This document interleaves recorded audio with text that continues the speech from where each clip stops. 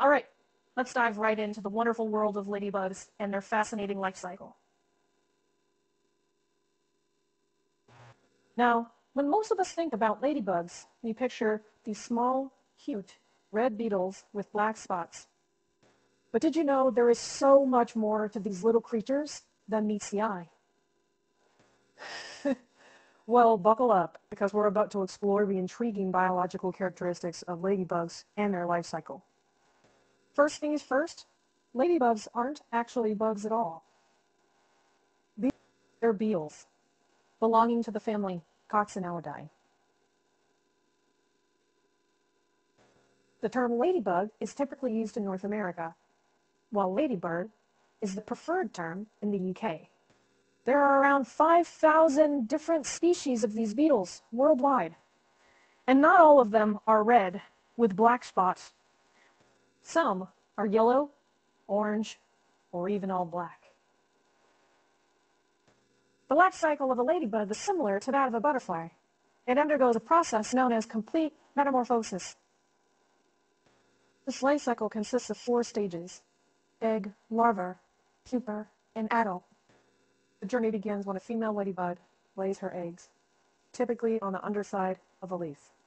After a few days, the eggs hatch into larvae, tiny spiky creatures that might not even look like ladybugs at first.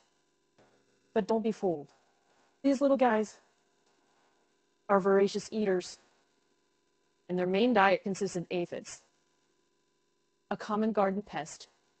After a couple of weeks of constant feeding, the larvae will attach themselves to a leaf or a stem and enter the pupa stage. This is where the magic happens. And the pupa looks like a tiny, motionless blob, but inside, that larva is transforming into an adult ladybug. And after about a week, an adult ladybug emerges from the pupa, but it's not the familiar red and black just yet. Initially, they are yellow and soft, but within hours, their shells harden and darken, revealing the distinctive color and pattern we all recognize. So there you have it, the intriguing biological characteristics and life cycle of ladybugs. From egg to adult, ladybugs experience quite the transformation. And remember, each stage of this life cycle plays an essential role in our garden's ecosystem, which we'll explore further in the next sections. Let's shift gears and delve into the fascinating role of ladybugs in maintaining a healthy garden ecosystem. These tiny creatures play an essential role in natural pest control that is often overlooked. And hey, who doesn't love a natural solution to pest problems, right? Ladybugs, especially their larvae, are voracious eaters. They have a strong appetite for plant-destroying pests, particularly aphids, but also mealybugs, scale insects, and mites. Aphids, if left unchecked, can cause serious damage to your plants by sucking the sap out of them.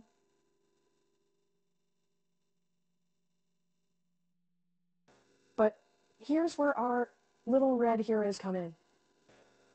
A single ladybug can consume up to 5,000 aphids in its lifetime. Proceed. That's a lot of pest control, packed into such a small package. Also, they tend to lay their eggs where aphid colonies are present, ensuring their larvae have plenty to eat right when they hatch. This is nature's way of keeping the pest population in check.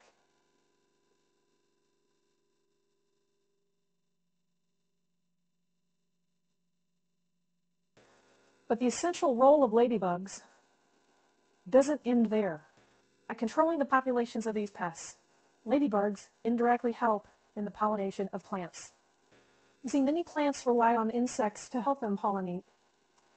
When a plant is infested with pests like aphids, fewer beneficial insects like bees may visit the plant. But with ladybugs keeping the pest population down, these beneficial insects can do their job more effectively.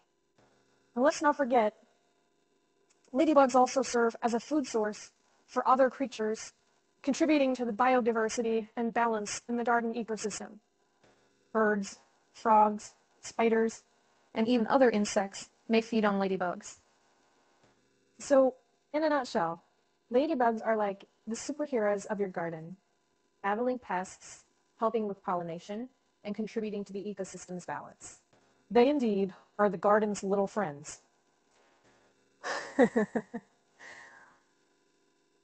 In the next section, we'll delve deeper into the types of pests that ladybugs control and how they do it. So stay tuned. Now that we've established the critical role ladybugs play in our gardens, let's get into the nitty-gritty of the types of pests they help control and how they do it. Trust me, it's going to be an eye-opener. The primary diet of ladybugs consists of soft-bodied insects, particularly aphids, which are their favorite. Aphids are tiny insects that suck the juices out of plants, causing them to wilt and die. But thanks to our little dotted friends, aphids are kept in check. A single ladybug can consume up to 50 aphids a day, and over 5,000 in its lifetime. But aphids aren't the only pests on the ladybug's menu. They also have an appetite for scale insects, mites, and even small caterpillars. Scale insects are another type of pest that suck sap from plants, while mites can cause a variety of plant diseases. As for caterpillars, well, we all know how they love munching on our plant's leaves. Ladybugs have unique ways of hunting their prey. They use their antennae to touch, taste, and smell their surroundings in search of food. Once they locate their prey, they use their strong mandibles to grab and devour them. And remember the larvae we talked about earlier? Well, they're even more ravenous than the adults. But how do ladybugs find these pests? Well, they've got a pretty neat trick up their sleeve. They can actually sense the chemicals that plants release when they're under attack from pests like aphids. This signal works like a dinner bell for ladybugs, signaling them that a feast is ready. So in essence, ladybugs are like the pest control agents of your garden. They help keep these harmful pests under control, ensuring your plants stay healthy and thriving. In the next section, we'll talk about how you can recognize signs of a healthy ladybug population and how to attract them to your garden. Stay tuned. All right, now that we've learned about the beneficial role of ladybugs in your garden, you're probably wondering how to recognize a healthy ladybug population and how to attract more of them to your garden. Let's dive into that, shall we? Recognizing a healthy ladybug population isn't just about seeing lots of these little beetles around. It's also about seeing different stages of their life cycle. Remember, ladybugs go through the egg, larva, pupa, and adult stages. So, spotting any of these stages in your garden is a good sign. You'll often find ladybug eggs on the underside of leaves, especially near aphid colonies. The eggs are tiny, yellowish, and oval-shaped, typically laid in clusters. Ladybug larvae look like tiny black alligators with orange spots. So, if you see these little critters, don't panic, they're not pests. They're future pest controllers. Now, you might also want to pay attention to your pest populations. If they're low, particularly aphids, it's a good indication that ladybugs are doing their job. But how can you attract more ladybugs to your garden? Here are a few tips. Firstly, ladybugs are attracted to certain types of plants.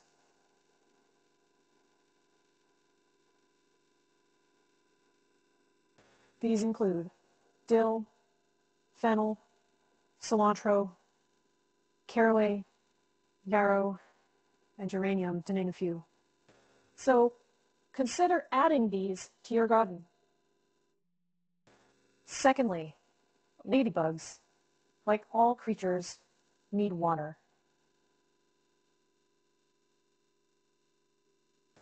So providing a small shallow dish or bowl with some pebbles and water can be a big draw. The pebbles provide landing spots so the ladybugs don't drown. Lastly, avoid using pesticides. Pesticides Many pesticides will kill beneficial insects, like ladybugs, along with the pests. Instead, consider organic and natural pest control methods. So there you have it. With these tips, you'll be well on your way to building a healthy ladybug population in your garden. In our final section, we'll discuss potential threats to ladybugs and how our garden practices can either harm or support their survival. Stay tuned. We've covered so much about ladybugs, their life cycle, and their vital role in our gardens. But now, it's time to discuss something equally important: the potential threats to ladybugs and how our garden practices can either harm or support their survival. Firstly, the use of pesticides is a major threat to ladybugs. While these chemicals may kill off pests, they also harm beneficial insects like ladybugs. This not only disrupts the balance in your garden, but can also lead to a resurgence of pests as their natural predators are wiped out.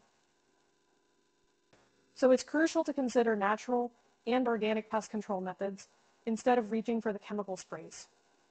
Secondly, habitat loss is another serious threat to ladybugs. Urban development and changes in land use can reduce the availability of suitable habitats for ladybugs. So, providing a diverse and welcoming garden environment can help support their populations. This means having a variety of plants, and if possible, leaving some areas undisturbed for ladybugs to overwinter. Lastly, the introduction of non-native ladybug species can also pose a threat.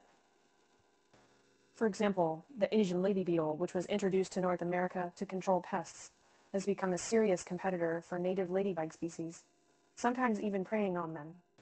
So what can we do to support ladybug survival in our gardens? Well, as mentioned before, planting ladybug-friendly plants, providing a water source, and avoiding harmful pesticides are great places to start. You can also consider creating ladybug houses or hibernation spots in your garden. These are often simple wooden structures with small holes or crevices for ladybugs to crawl into and take shelter. In a nutshell, our garden practices can significantly impact the survival of ladybugs.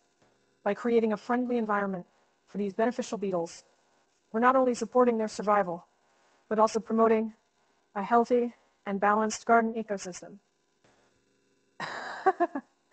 And with that, we've covered all the key points about ladybugs, a garden's friend. I hope you found this information useful and that it sparked a newfound appreciation for these hardworking little creatures.